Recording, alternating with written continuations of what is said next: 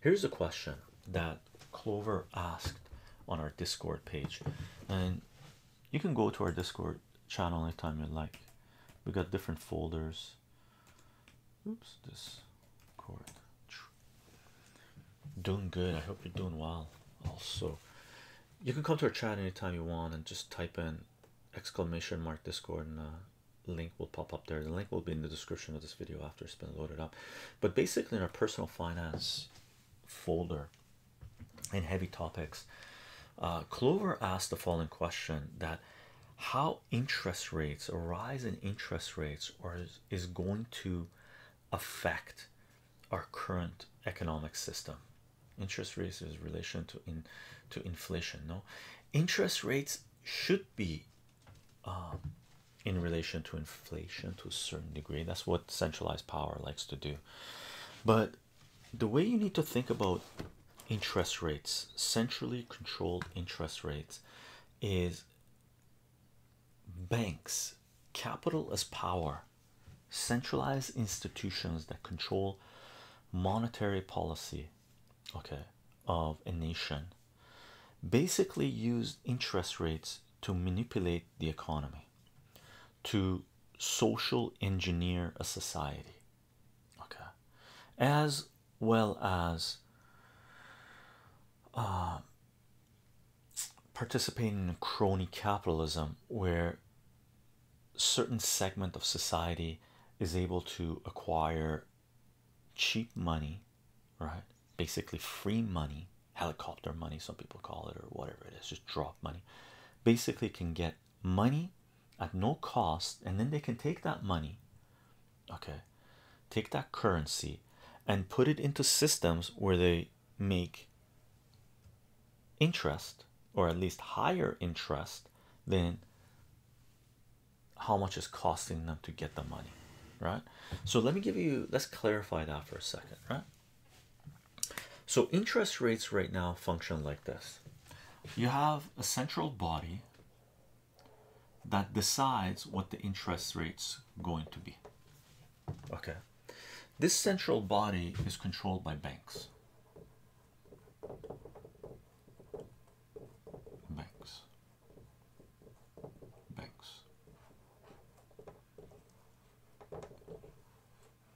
Right, there are different types of banks, but in general banks control this body, right?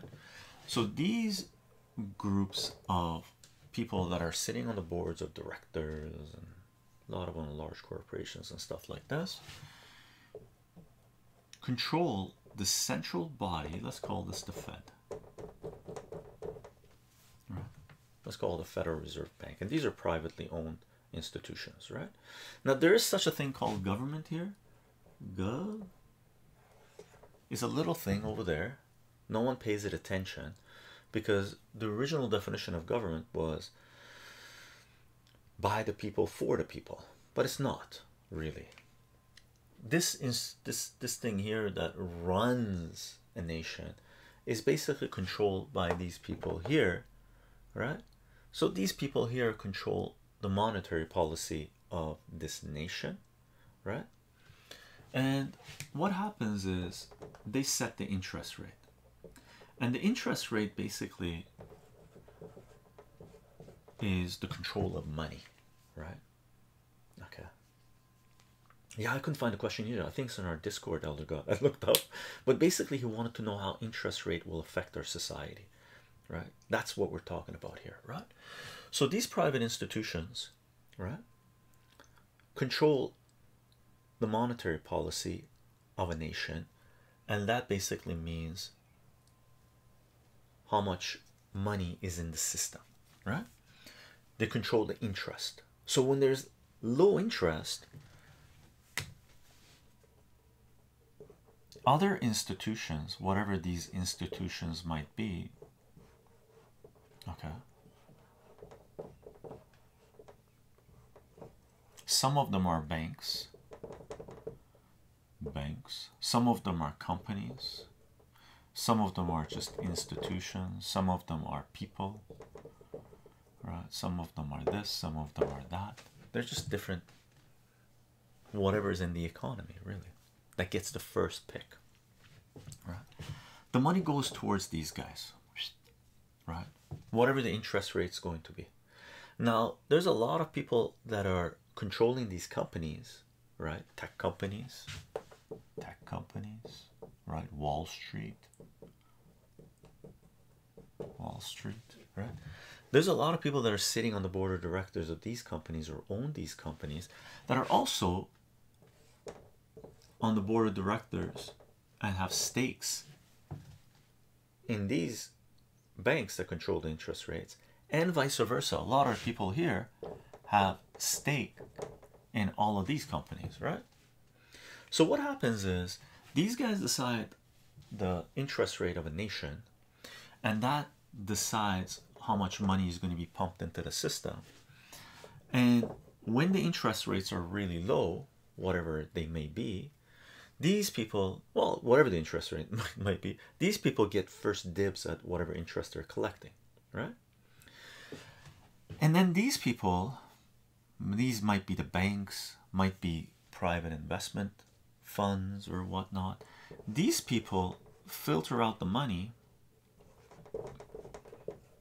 or these institutions filter out the money into the general economy, right? Right, me and you. In terms of inflation, in terms of debt, right? Oh God, hey, this problem isn't the place for this, but I unfortunately slept in and missed the live stream this morning. I was planning on asking you about inflation. Oh, there it is. That's right. That's the question. Elder God, awesome. So this was the question that was posted in our Discord. I was planning on asking you about inflation and the Bank of Canada planning on raising interest rates. What your opinion on all of that was, and how a raising interest rate will help, as they say, combat inflation, but what else that could affect. If it's too much to type, let me know. Maybe I'll try to ask you next live stream so we can get your response in a video format. Awesome. Hope that's so. That's the one, Elder God. Awesome. Yeah, that's it. Sorry, I stepped away and I couldn't control. No problem, Clover. Thank you very much, Elder God, for tracking it down. Okay. So, recap. These private institutions really control the Federal Reserve, that is supposed to represent the government, which is supposed to be a body, centralized body, put there by the people for the people, but it's not, because this doesn't really have too much say regarding what the Fed does, because the Fed is mainly controlled by these private institutions and organizations.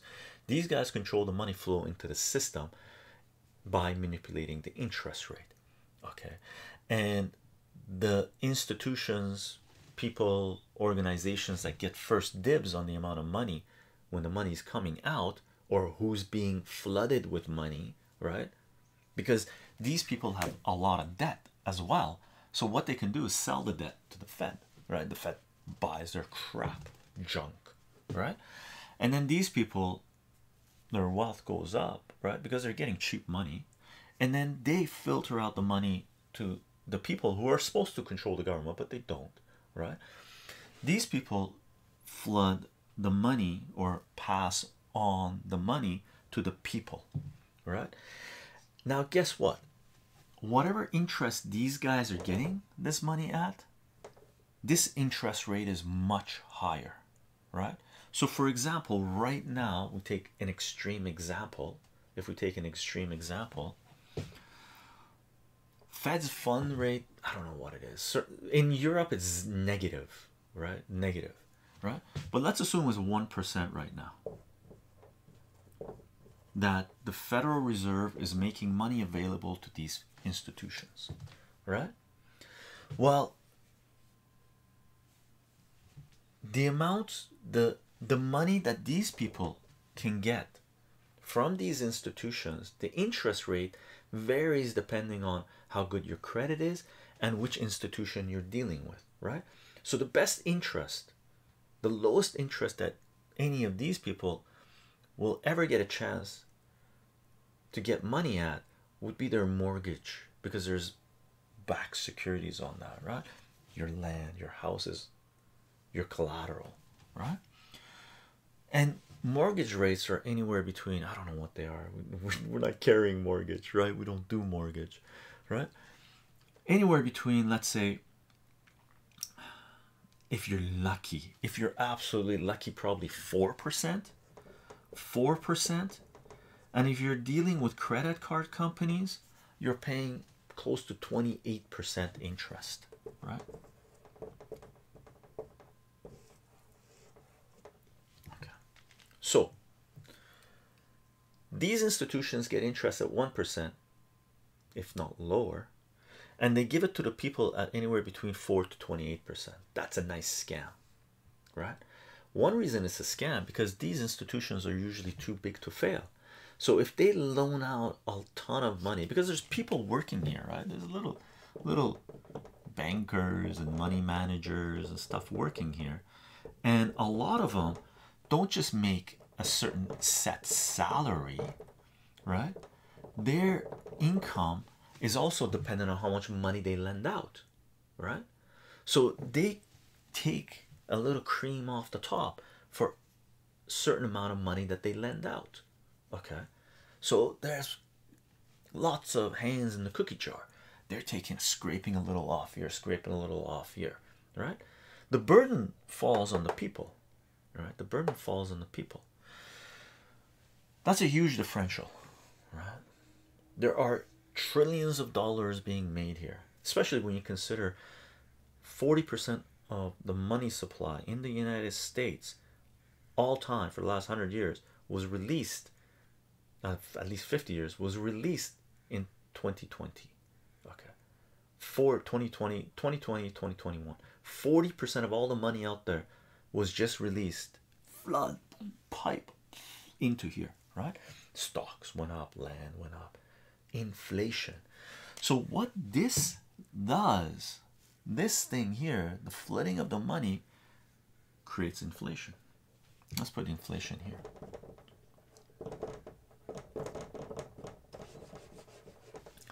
Inflation in the United States and Canada as well, the accepted inflation, right? Let's read some of the banks. Bank get money from the government and from regular citizens from opening accounts. Yeah, the regular citizen opening accounts is just a trickle of the money they get. The regular citizen opening up an account in a bank of $100 allows the bank, because through fractional reserve banking, to lend out at least 100 times that amount, right? So private citizens opening up bank accounts in banks is only anywhere between 1 to 10% of the actual money, if that, that the banks are able to play with, right? Because these guys just print money, right? I hear from this former investment banker that banks profits 80% of trades they make. Yeah, they basically never lose. It's great. They do, but if they lose, they just hit up the government, and the government through the Fed just gives them a shitload of money, free money, right? Bails them out, right? So they're too big to fail. They make risky bets. There's no doubt banks lose money, right? Or they can lose money, but there's no repercussions for them. They get more money from these guys, right? Okay. Did you know that percentages are reversible? 16% of 25 is the same thing as 25% of 16. 25. Is it? I do the calculations all the time. I don't try to memorize it. Yeah, because of distributive property. Yeah. Yeah, Ronnie. Cool. Thanks, Joe. I like that. I gotta remember that. Right? So check this out. Inflation in the United States right now, because that's the one I'm tracking, is running at 6-7%. 6%, and that's accepted to 7% inflation, CPI, consumer price index, right? It's much more than that, by the way. It's into the double digits, easy. It's running anywhere between 15 to 25%. Okay, what that does, what this does, right, makes this mean that it's crazy free money, right? Because if you're getting money at 1%, you could put it anywhere, anywhere. I don't care where, right? And you're gonna make money because inflation is 6 to 7%, right? Investment wise, anyway, right? So you could buy assets, right? You could buy assets and you're making money, right? Now the problem is Joe Blow here, right? That's the official they're recognizing. This is the bank rate, or the interest rate for the Fed for the institutions. Now if you take your money and put it into a bank, right, savings account,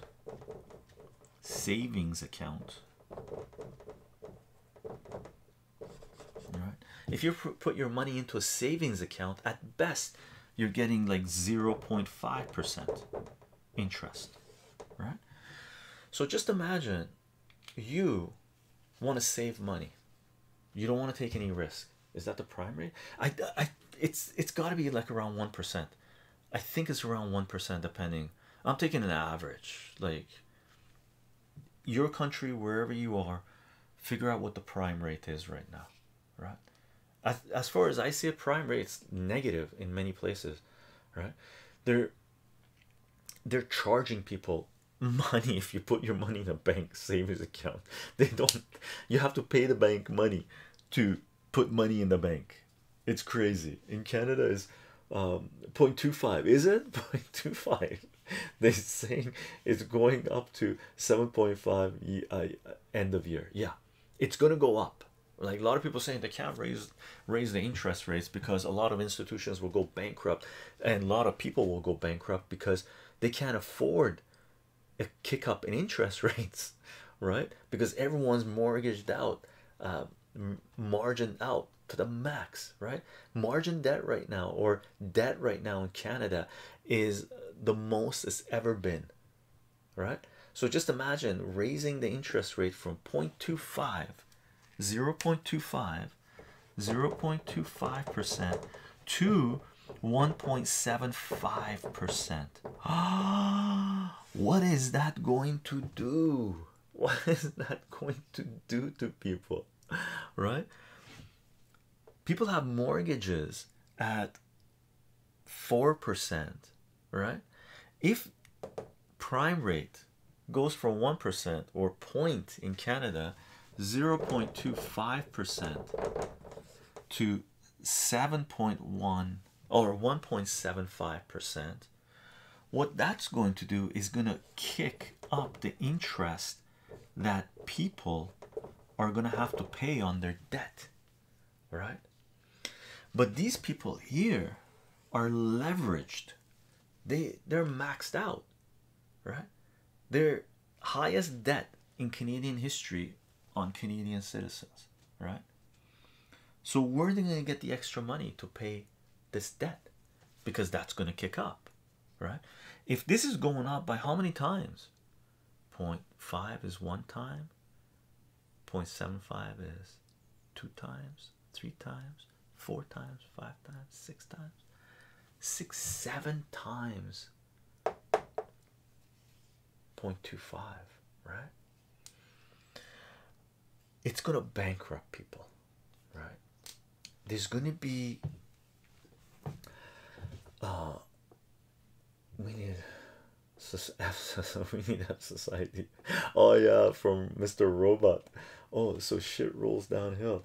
They raise the rate and everyone with debt will end up paying more. Exactly, Clover, right? Now their idea of raising interest rates is to calm inflation, right? Because they're saying, oh, we're going to raise interest rates, so what that's going to do is stabilize inflation, which is basically make things not increase in value or cost as much, right? So a jar of honey that you were paying for, you know, if you were buying it for $10, let's say, if you're paying 6 to 7%, by the way, this was per month basis. Last month it was 7% in the United States. I forget what it was in Canada. Okay, that's huge. Right? That's annual, comes out to ridiculous amount, right? But if you're paying for a jar of honey $10 last year, right now it's probably you're paying around $15, right? If you raise the interest rates, their hope is that next year it's not going to go up to 22.50 or whatever it is, right? It'll stabilize around $15 or maybe go up to $16. So even though you're going to be paying more interest in your debt, you're going to stabilize or control inflation, so you're not paying as much for certain things, right? Only just started season 2. The reset looks like it may right. Okay, so that's one of the effects of inflation, stabilizing prices, which to a certain degree is good. It will increase savings account interest that people get. To a certain degree it's good. Okay, it will devastate those who are in debt, which is pretty bad, right? But one thing it will do, it will help out these people make a shitload tons more money. Why? Because these people here are sitting on a lot of assets, a lot of capital, okay, as long as they're not leveraged, right? And they control the money supply and they get first dibs at the money, right? The differential that they're getting money at relative to what the general population gets money at is huge, right? So when these people start going bankrupt, these people buy, these institutions buy out that stuff, which is something we've seen in the past and is happening right now too. They buy out all these assets, right? So for example, lockdowns and what's happened to the economy in the last 2 years, a lot of mom and pop shops are closing their doors, right? A lot of private business is closing their doors, and what's happening, the business that people were spending in their community, the money that they were spending in their community, is going into these institutions. So these institutions are getting bigger and bigger and bigger and bigger, right? And who are these institutions? These institutions are the same people that control these guys, right? Sit on the board of directors like BlackRock, right? BlackRock, right? They own shares in a lot of these companies, right? So they control these, they control the money supply. So wealth stays here, right? Wealth stays here. The burden is carried here, right? The burden is carried here. That's what happens when centralized institutions use interest rates to control the economy of a nation or a region or the globe, right? It centralizes wealth because people here don't have any control of this, right? Of the fiat currency of this, right? However, right now systems are changing where there are alternative ways of doing business inside here that severs this link, right? Let's use red to do this, right? Severs this link and says we don't need your fiat, we got our own currencies, barter system, cryptocurrencies, different types of assets, and this becomes a self-contained economy, okay, outside of the centralized power. That is what we need, right? That's how people obtain their freedom, right? Without being under the control of interest rate manipulation, right? This could be gold, silver, commodities, cryptocurrencies, collectibles, value, your personal services you provide to people in here, right? And what is the key to for these people to maintain their freedom, right?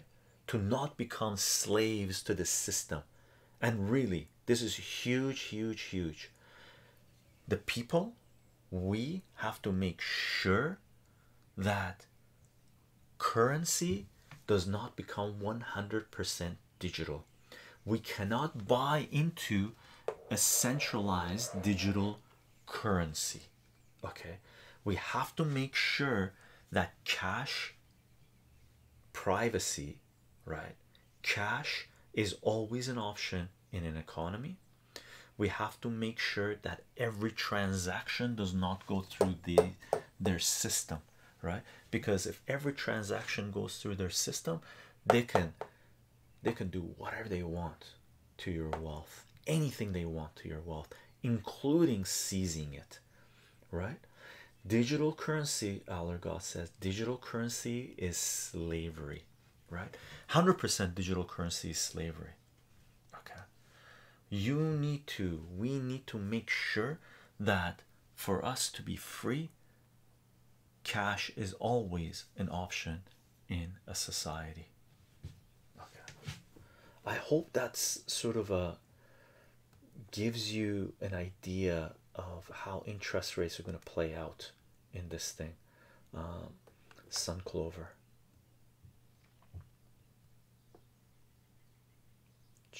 that seems like a familiar pattern. Isn't that what happened during the Great Depression? The masses suffered and the rich bought everything up. Yeah, and this happened in 2008, the financial collapse scam as well, right? Red Cross decentralization.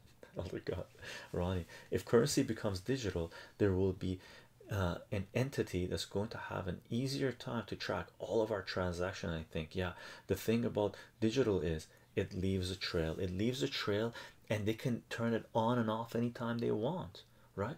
Oh, you didn't do what the central institution told you to do. Well, you don't have access to your bank account, right? Oops. It's pure slavery, right? Yeah, that was fantastic. Thank you, brother. My pleasure, Sun Clover. I hope, and we could talk a lot about this later on, and we can definitely bring in some numbers to take a look at the CPI. We did this stuff in our personal finance videos, by the way, right? And if anybody wants to know, you can go to our SensorTube channel, and we have a personal finance playlist, and the first 8 videos or so sort of lay down a lot of the things that we talked about, but in a lot more detail, and we're using examples, especially the CPI and inflation and investments and stuff. Gordo 123, thank you. I learned a lot in a short amount of time. Awesome, very happy. Thank you for being here. Ronnie, technology is always evolving. I think blockchain will become archaic one day. Yeah, agreed. I agree. Clover, funny you mentioned 2008. That's around the time Bank of Canada lowered the rate to what it is right now. Yeah, they flooded, they gave their people so much money, so much. I wrote a lot of articles during that time, talking about what was going on, and talked about the collapse that was coming in 2000. I started writing articles about that in 2006 and 2007. I put pieces together warning people that there was going to be a serious crash in the system. A year and a two to a year and a year previous, pre-crash, right? There was a lot of people that messaged me and said I saved them a lot of money because I gave them a warning about what was about to happen, right? You just gotta follow the money, and you see what's going on. Hello, I'm a snake.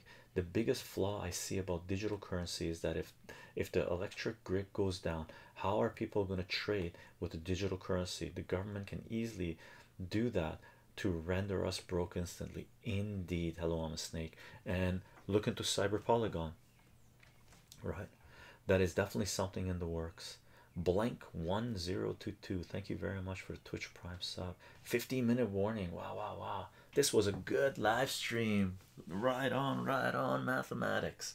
Right on mathematics. Great questions, by the way, gang. Fun times. I hope you enjoyed the discussion. Fun to do. We did a couple of physics questions and some economics. Fantastic math in real life. That is what is needed, gang. Thank you for being here. Thank you for the follows. Thank you for subscribing. For those of you that have subscribed, thank you for the questions, thank you for the discussion. Mods, thank you for taking care of business.